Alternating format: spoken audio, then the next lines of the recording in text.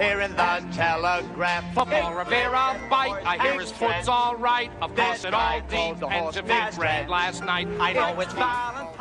Hello racing fans, and welcome back to another edition of Handicapper's Corner, brought to you by the Derby Bar and Grill. I'm Mike Heads, along with Drew Forster. We're going to go through the Saturday, July 12th races at Hastings. Of course, the first one, as usual, starts off at 150. Yep. We do have 7 races, and also we got a little action in between races too this weekend with the ever popular the little wiener dash dogs. the wiener dog races. So should be a lot of fun. But still, if you can't, we won't have any wiener dog races here, but I'm sure we'll have lots of good food. We won't cover them for the lack of form on the wiener dogs, but it's one of the dates on the calendar. It's a great day to take the family out. I'm sure the weather looks like it's going to cooperate. Hot. And get lots of kids, family, good day of races. Some good races on tap today and tomorrow, as we'll get into on the Sunday card. Yep. Let's jump right into the Saturday card. First race on tap. 16,000, non-winners of 2 for fillies and mares, non-3 BC bred. Going 6.5, competitive field. Short field of 6, but you can make a case for quite a few horses in here. I landed on number 5, Catalia, out of the Gary Sates barn. A mare that's never run this cheap. She's always been running higher in allowance races, even running against the boys in allowance races last year, trying to get an allowance race to go. Finally, in her 5-year-old year, she drops down to a 16 non-2 level, switches from Gabrielle Asensio to second leading rider, kind of co-leading rider. It's a 2-horse race at this point, Amadeo Perez and Richard Hamill. Amadeo lands on this one. I like the upgrade into rider. I like her style, and running against some pretty tough fillies, I think that makes her very competitive in here. The second spot, I went to the 4, I Dig That, out of the John Snow barn. Was running in maiden special weight most of her life. You look at the horses, got beat by Farniente, Champagne Gals, Sensational Beauty. Some nice horses. Dropped to the $25,000 level. Made no mistake. Won in a decent time of 118 flat. Now she drops down to 16 non-2. I think that fits her well. And she looks like she might be the controlling speed in here. She might get away from him. In the third spot, I went with a horse coming out of California for a good friend of the Derby, good friend of the show, Mr. George Morgan. Broke her maiden down there, first out for maiden 20. Went into some of those allowance races, those allowance 40 races, which are pretty salty. But last time she ran a 12-5 non-2 at Santa Anita against mares and only got beat a half length. I think that puts her right in the mix in a 16 non-2 here at Hastings. I got her in the third spot. I got 5, 4, 3, sorry. Yeah, I see a bit of speed in here. I see the 3 and 4 knocking heads. Yeah. I see Dream Baby going, and I see I Dig That going, and they both look like need to lead types, and I'm a little concerned with either of their chances of staying. So I was between Catalia and the 2 Princess Zeta. I went to Princess Zeta, dropping out of a 16,000 open race against Hidden Harbor. Those are a lot tougher company, and that was her first race in over a year. I thought it was a good effort. I know she got beat a long ways, but still, I thought she ran well despite a very slow pace being set in front of her.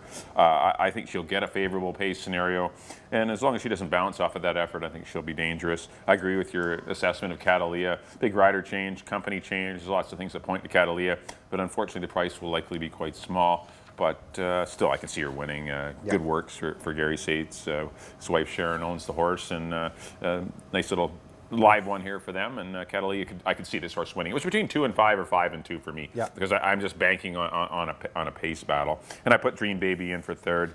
Richard Hamill rides for Mike Anderson, as you mentioned. George Morgan, this one coming up from tough Santa Anita circuit, so I put that one in for third. But I went 2, 5, and 3 in the Saturday opener. On to the second race, $16,000 older geldings going a mile in the 16th. I ended up on the 6th, Glencoe Kid. I'm going to try this one to win it. I don't know if he can beat these kind of horses. He's a very good 2- and 3-year-old, but things have been a little lean of late.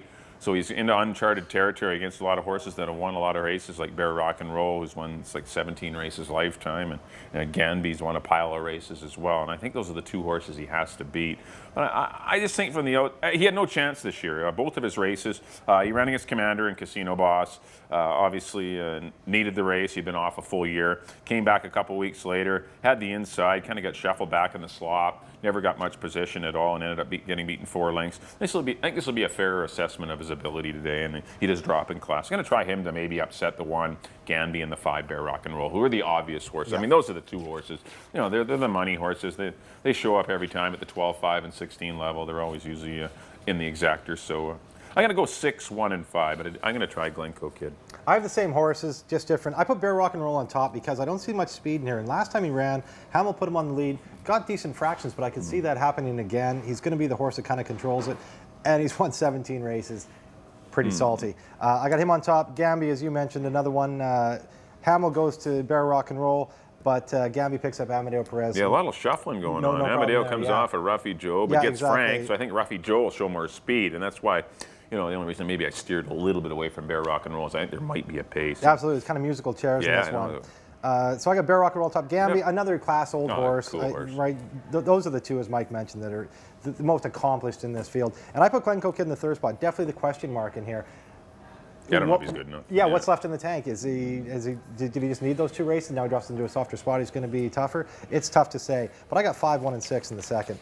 On the third, 3-year-old fillies for $16,000. Speaking of the Troy Taylor barn, I've gone to their horse in here, Battling Brook. Good out last time. Just got beat 3 lengths by Elusive Lily and Copper City. Some pretty tough little fillies. Drops in for 16. I don't think there's anybody that tough in here. I think that makes her very tough in here. Nice work on July 9th too, 59 and 3. So she's on her toes. I look for her to fire a big one. This is going long, which I think will suit her well. She's never run long, but she's a broken vow, so I don't see the distance being a problem. She's got good numbers for the distance. In the second spot, I put Hey Did You Notice? Those, I think, are absolutely the 2 horses in here. Kind of flip-flop to which one is going to be tougher. She's just coming off a win by 2.5 for trainer Phil Hall for 12.5. Like I say, those are the 2 horses I see being tough in here. And the third spot for a flyer, I took another George Morgan horse, Lago di Como. A horse that ran a couple times maiden special weight, was no threat at all. Dropped down to maiden 5 to get a long race and made no mistake that day. Won by 3. Come back for 8, sprinting again, and she's just not a sprinter. No. So even though they do go up to $16,000 price for this, for a 3-year-old filly, that's not necessarily a big jump when you're running against 3-year-old fillies. And I think maybe with the distance that she could get up there for 3rd, but I don't know if she can tackle in the top 2. I went 3, 2, 1. Yeah, I agree with the top 2. I went to Hey Did You Notice on top. Like you say, they're interchangeable. I was pretty impressed with Hey Did You Notice's race last time. He was a lot of horse. She was a lot of horse. Kind of was rated kindly, and this horse exploded at the 8th pole. There was a lot there. This horse could have run a whole lot faster if Amadeo chose to really unleash the move earlier.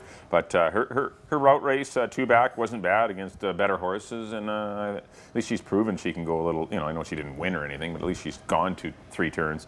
And Battling Brook is not, but as you mentioned, this horse does have the pedigree to go long. That's the other horse in the race. Of course, dropping from 25 in for the 16 is the 3 Battling Brook. So I think it's 2, 3, and then somebody. Yeah. And you've gone to the 1, Lago di Como. I'm going to go to the 4, Irish Lyric. Second run for Paddy Leaney, gets Richard Hamill. And I think there's some distance in this pedigree. The mare Irish Delta, Stefan Otis, I think this horse will appreciate a little more ground. I'm going to call for this horse maybe the best of the rest. So I went 2, 3, and 4 in the 3rd. On to the 4th race, got some maiden 12.5 Colts and Geldings going 6.5 furlongs. I ended up on the 3, Red River Man. I see a pile of speed in here. Looks like the inside 2 want to go. Devin Ways fast. Got a filly in here in PSN Cash. And Cowboy Commander on the outside. There's a lot of horses that show pace, presence. And I just think Red Riverman on the class drop's going to be dangerous, and didn't get any breaks. We had a little late issue, but that's all right. Pressing on. Press on. Red Riverman, I like him to win it. I'm going to put the 7-horse Cowboy Commander in for 2nd. This horse chased some pretty fast fractions out wide last time. That was for 25, down for the 12.5 now. Going to put him in for 2nd. And I put the 1, Prince Galovic, in for 3rd. Never underestimate a top barn. So I'm at 3, 7, and 1. I see the same way. Red Riverman looks like your horse in here. His race 2 back only got beat 3 lengths. That was with Gabriel Asensio, and went to Amadeo Perez, moved up at placing, but regressed a little bit. But that was over a sloppy track. He's going to get a faster track this day. He does go back to a sprint too, which probably suits him better. I got him on top. Cowboy Commander, as you mentioned, on the Phil Hall barn. Big rider upgrade to Richard Hamill, and cuts his price in half too. And the 3rd spot, Prince Galvic, as you mentioned, never throw out a Troy Taylor horse. And he ran for this last time. Didn't run great, but if you look at the rest, I mean, he looks like the best of the rest. I think you go the farthest of the speed. Exactly, and this is a barn that is not scared to drop horses, and they run him back for 12.5, so they think there's more there, so they kept him in. I go 3, 7, and 1 in the 4th. On the 5th, claiming non-2 4,000 for 3-year-olds and up. Good little race here. I went to the 2 Tribe out of the Dino Condolinos barn. Just got beat a length last time in a 4 non-2. Against a very tough Captain Salt, who was only in this condition for 1 race, and for good reason, a very tough horse. He ran 2nd to him. I don't see anybody that tough in here, so I got Tribe on top. The 2nd spot, I took a shot on Craig McPherson's Sterling Remark. two back the first time that Craig ran him here. He ran for 7,500 behind Stone Ridge Storm. And I thought that was a decent race. He ran second, got beat by 3 lengths, but a good second. Then he went to the 4,000 non-2 level and kind of threw in a clunker, but that was over a wet track. And I think this weekend, running over a fast track, maybe he moves forward again. Craig McPherson going great guns, firing at 43% right now. You don't want to leave his horses out of the mix. In the third spot, speaking of hot trainers, Troy Taylor. This horse did not really break his maiden. He ran second in the race. The horse that beat him was DQ'd. This is a logical step for him. I was looking for a third horse. I went for Pacific Crest in the third spot. I got 2, 4, 6. Yeah, I agree with the 2-horse tribe. I see a pretty good pace in here with the 1 Grove Trotter going. Sterling Remark, as you mentioned, a better draw and likely to show speed. Pacific Crest to show speed. Even Wings of Time has a little bit of pace to him as well. And I think the 2 tribe, Dino likes to use a lot of the kids in the jocks room, and it's not surprising to see him give Ryan Pacheco a shot. Yeah, he gives everybody a chance. So, with Alex, riding, obviously having to ride the Troy Taylor runner in here, Ryan gets a good chance on a live horse. I think this horse will get the proper pace and is your horse to beat. No value, but a horse that might be a key in your pick forwards. You might be able to get a little more money out of him in the multiple leg wagers. Yeah. I put the 3 Contact Man in for second. He's been nibbling of late, and I'll give him another shot. And I put the 7 Wings of Time in for third. He's cut out to be a little bit better horse. He was in Edmonton last fall. He's been working very well for his return and gets Richard Hamill, so that's a plus. But I do like Tribe. I went 2, 3, and 7. In the 5th, on to the 6th race, some allowance runners here, 3-year-olds. Good race. Good group. Some stakes, stakes winner in here in Aspen Getaway. Yeah. Tackling some nice little colts. I've gone to the 6 Slicer Red. I'm going to try to get him into the winner's circle. I just see a little bit of pace pressure for the 3 Aspen Getaway, who is likely obviously the horse to beat. Yeah. But Slicer Red's no slouch either. He tried, the top 3-year-olds down at Emerald Downs, had a brutal trip, was 4 and 5 wide early. Lost position, had to go back to last, rallied to be 5th, but they weren't stopping in that race. They went 134 and change.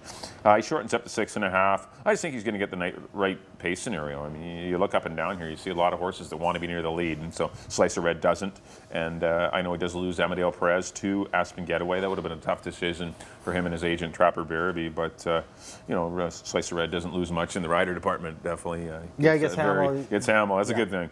And I put Aspen Getaway in for second. How can you fault his form this year? He's been very good. Got beat by Coffee Grinder. He's the top 3-year-old on the grounds. That's the only loss he's had. And I put the 2-horse Tempest in for third. I went 6, 3, and 2. I think it's 6, 3 or 3, 6 though.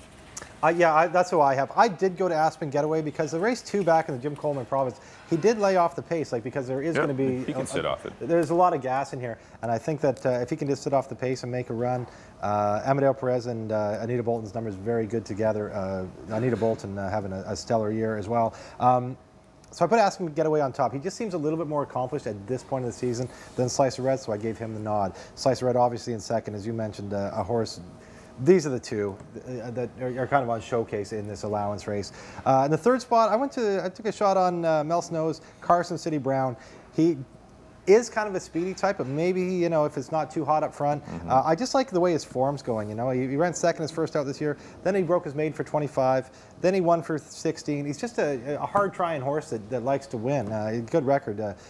5 starts, 2 wins, 2 seconds. So I could see him maybe getting up for the third spot when I was kind of looking around for a third horse. But I went 3, 6, and 5 in the 6th. On to the nightcap, the 7th, 3-year-olds and up 16,000. Non-winners of 2. This is the boys' end. We covered the girls earlier. I went with the 3 Stole It. Just won this race last time by 3 under apprentice Corinne Andrews. Tracy McCarthy, another trainer that's having a very good year. Always look for the Canmore horses. They're very salty, well-bred, well-trained, tough horses. I got Stole It in the top spot. I went to Leo's in the House of the Troy Taylor barn in the second spot.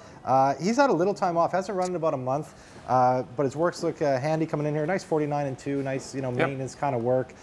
His horses are always tough. I got Leo's in the House in the second spot. And in the third spot, I put the other Tracy McCarthy horse, Rebus, who I liked last time. I picked him last time. He was no match for his stablemate Stole It, but I got him in the third spot. I went 3, 5, 6. Yeah, I went to the 5. Leo's in the House. I think he'll be Stole It got a gift last time. Yeah. He did steal it. There was no one within 3 lengths of the horse through much of the race, and I think Leo's in the House will be breathing on him, and we'll see if he's how good Stole It is. But he definitely is a live horse in this spot, coming back at the same level. Leo's in the House. I thought his race behind High Force and Peyton's Best was better than the Stolet race. So Yeah. that race last time came out pretty soft for Stolet. Peyton's Best has come back around a big one. Yeah, he did. Weekend, So you know, Stolet missed out on a few toughies last time, and he took advantage of it. So I went 5-3, and I put the 4-horse Lord Calazar in for third. He's been working well for his return. He's had some big races down in Phoenix, and he's familiar to Hastings. You know, he ran some decent races here last year. So I think his off-the-pace ability might get him a big chunk of the purse, because there is speed in here. You got Samilkameen Joey, you got Irish Romeo, Steveston. There's a lot of pace in here, and maybe he'll get a piece of it. But I do like Leo's in the house. I think his return, he'll be awfully tough. So I went 5, 3, and 4 in the Saturday finale. Up next on screen will be a quick look at a quick recap of our selections.